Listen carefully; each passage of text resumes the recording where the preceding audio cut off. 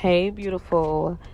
It is July 8th. Well, it really doesn't matter because this is a timeless message. But yeah, I hope you're doing well. I hope you're feeling great. I hope you have the best day possible moving forward.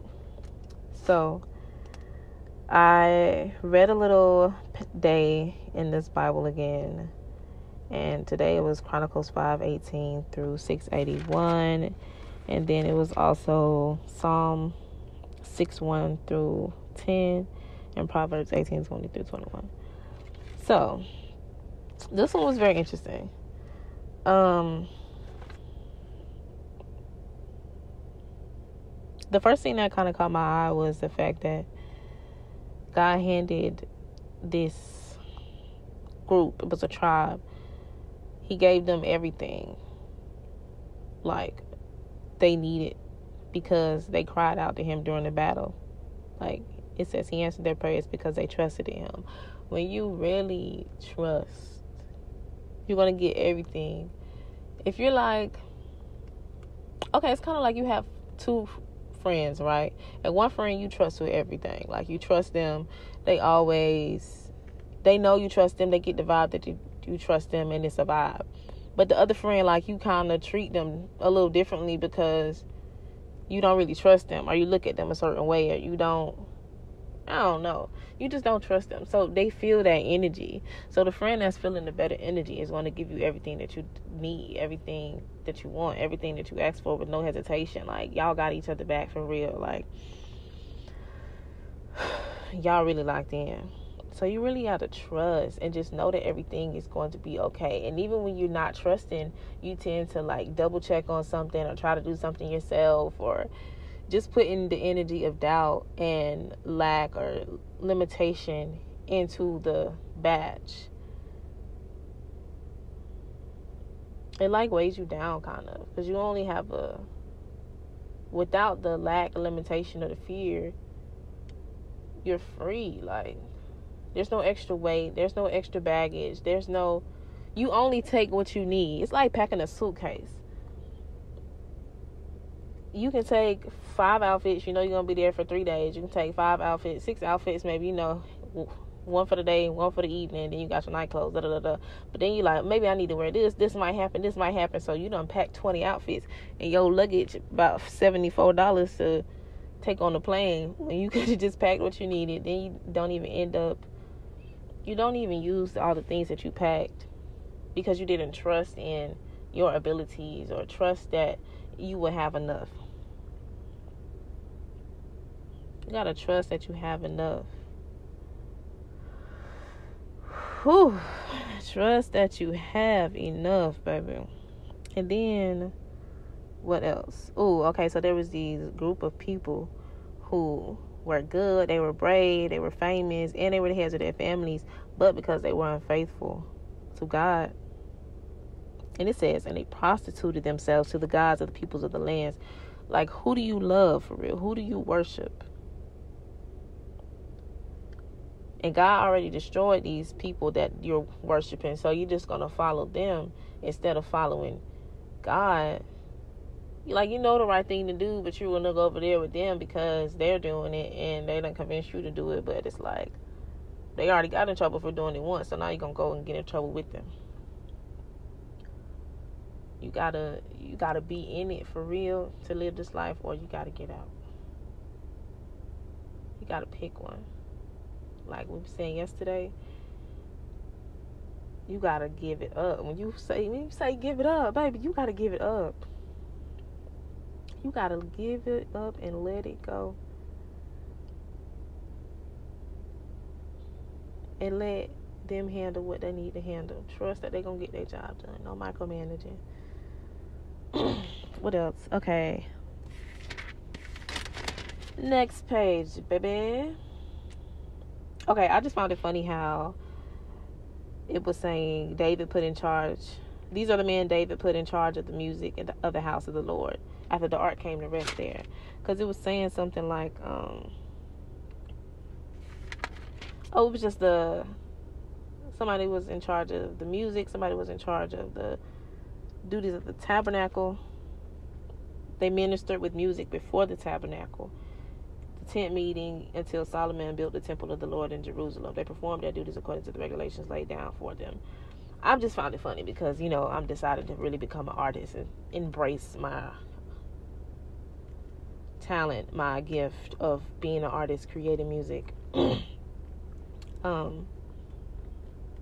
Like just now. So it was just funny. What else?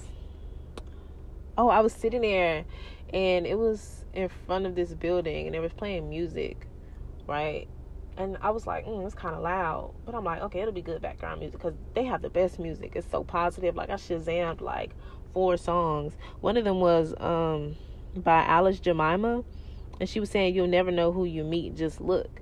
And right before that song came on, this elderly couple had walked by. And she was like, great place to study. And I was like, right? You are right. Because I was debating if I should come here, but I was also asking my intuition, like, where should I go? Like, something just told me go to the front. So I went to the front. And it's just that intuition, which I asked for in my prayer earlier today, which we talked about yesterday, about setting your intention for today, saying what you want, and then expecting it to come. And I asked for guidance to go in the right direction and the strength of my intuition to lead me there, to trust that I'm going the right way, to trust the nudges that I get. Like, you have to trust that intuition, child. And that was just confirmation with her saying good place to study, that I was in the right place. Everything is just so connected. Like, when I say everything is connected, everything is connected. Everything is. It's just your choice to choose to see that connection. And then once you start seeing a connection, you will always be able to detect and feel a connection. You will always stay connected. Let's see. Okay, so this guy was on trial, basically, like, telling his side of the story. And he said he was interrupted and they were like, you're out of your mind, your great learning is driving you insane. Then he responded, I am not insane, most excellent Festus. He denied his accusation so calmly and respectively. And that just got me thinking about how, like, quick that we are to get defensive when somebody says something that we don't like. And I was just thinking, like, how are we trained to do that? Like, how is that? I see 333, like, literally they just pulled out the parking lot.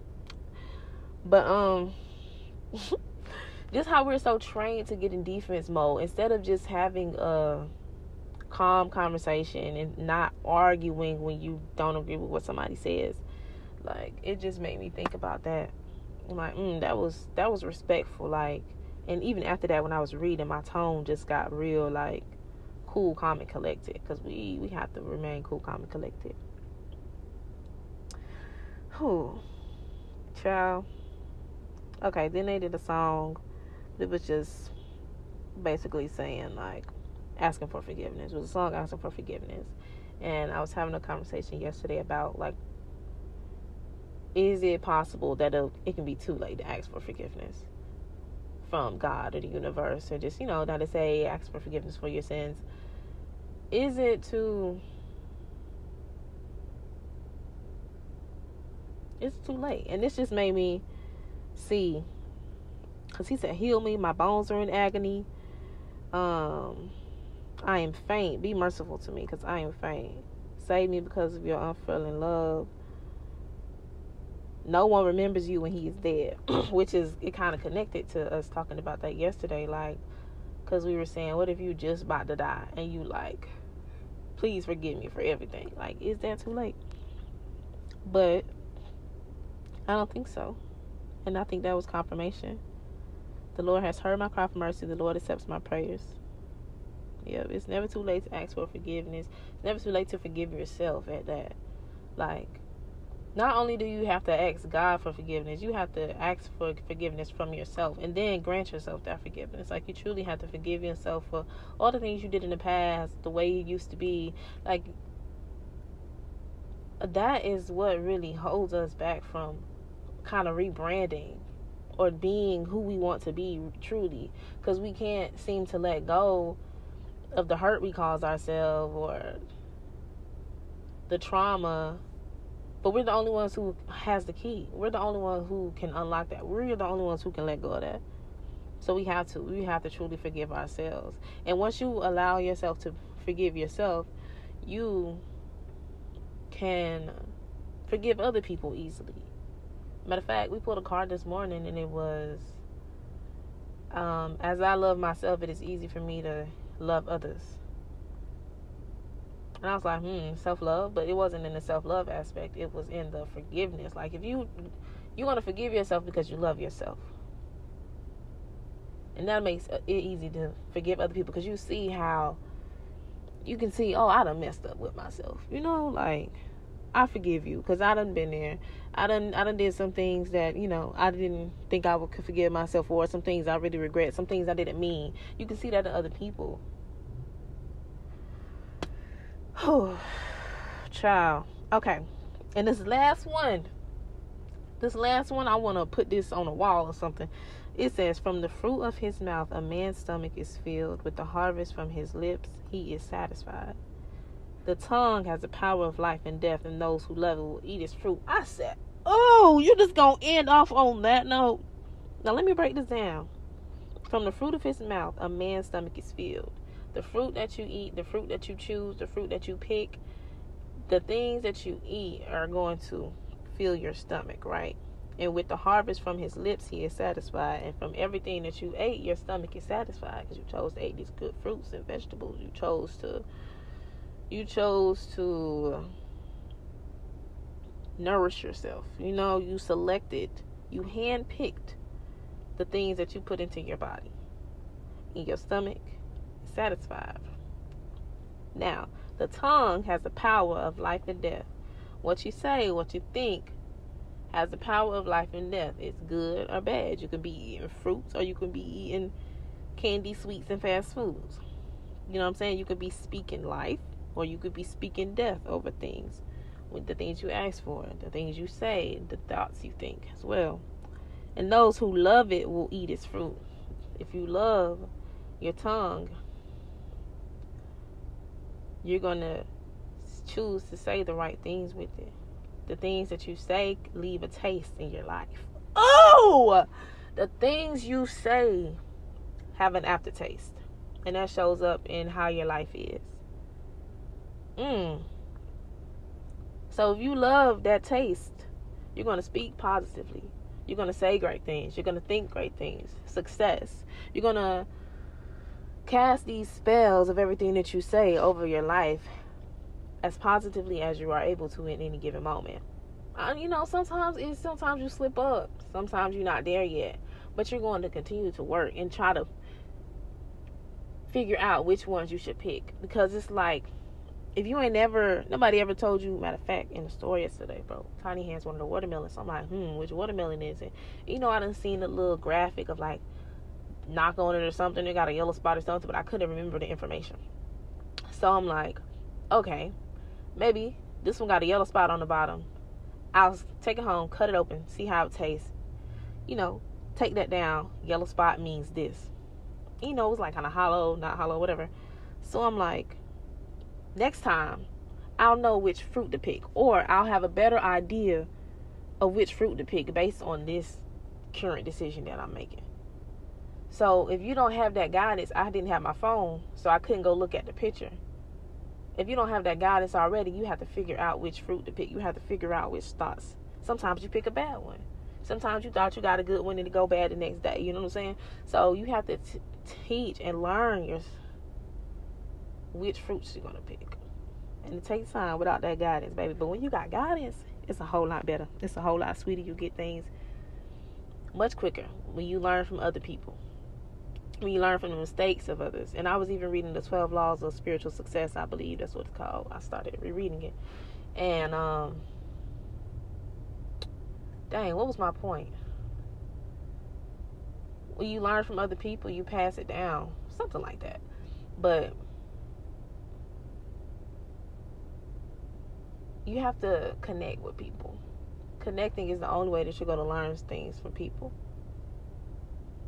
If you don't connect with nobody, there's no way that you can obtain anything from them.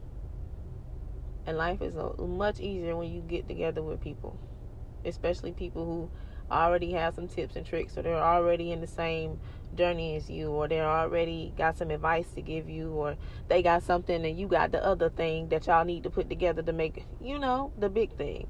So work with people together. We have to connect, y'all. We at this place where we are connected as ever, but also as disconnected as ever. Connected as in, socially, medially. Connected with what's going on. We always got the news. We always got the latest app and the latest tweets and the latest updates and the latest who doing what and the latest everything. But when it comes to people, two people in the elevator, y'all gonna say something to each other? You know what I'm saying? You walk past somebody. Hey, just connect. You never know who you'll meet.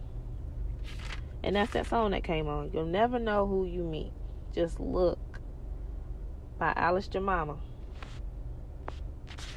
Let me see exactly what it's called, because I added it to my library. Take Me Back by Alice Jemima. You never know who you meet. You never know who will change you until you meet them. But yeah. Okay, I challenge you today to at least, if you don't speak with people, at least speak to somebody today. When you're walking past them, compliment them. I love complimenting people. It's so great. And I was sitting there studying this Bible, and I was thinking, a couple months ago, I was speaking to everybody. I'm reading. I see people coming off virtual. I look up and speak. I wouldn't have done that a couple months ago.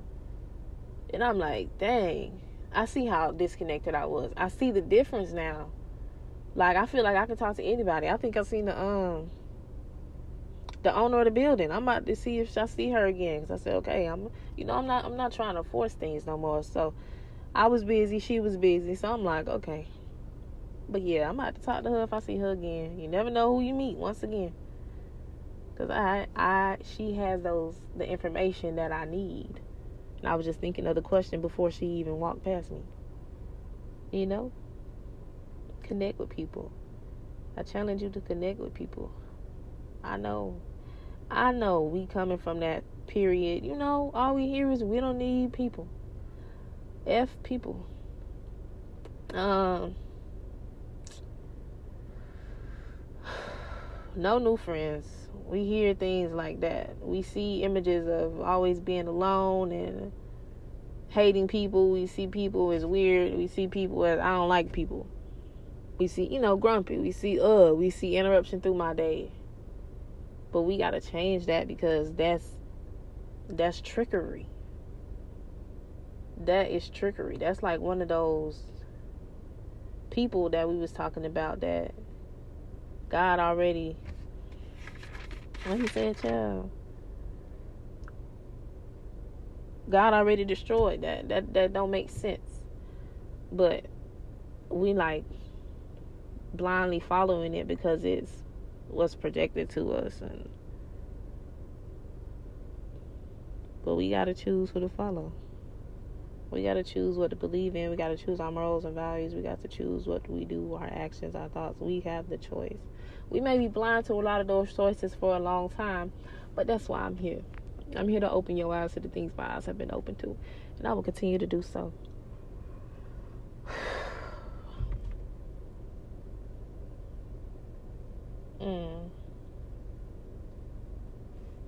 Look, I will be who I need to be. Anyways, that's all I got for today. I love you so much. I'll call you back.